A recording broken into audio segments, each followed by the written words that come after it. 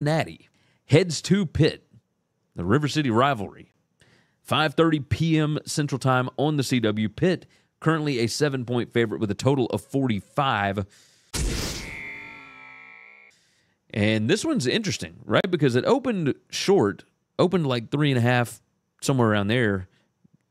A lot of Pitt money came in early. This thing got up to 7.5. It's been bet back down just a little bit. Pitt is 7-7 against the spread as a home fave in their last 14.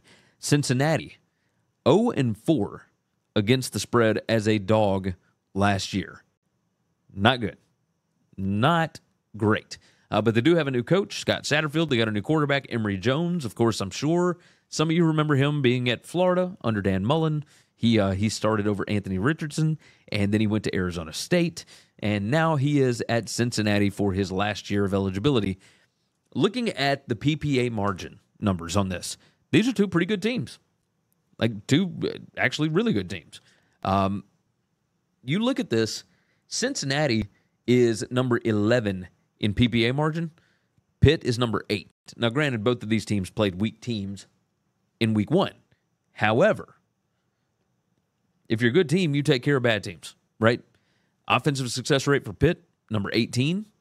For Cincy, it was number 12. Defensive success rate, number 12 for Pitt, number 91 for Cincinnati. So the defense numbers, not great. And the good news is that the weakness for the Cincinnati defense appears to be their secondary. They were number 120 in PPA per pass against their FCS opponent.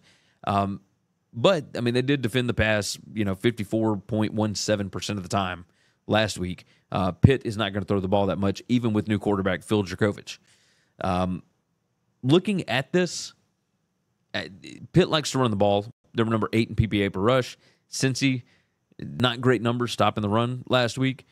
Everything Pitt did on offense worked last week.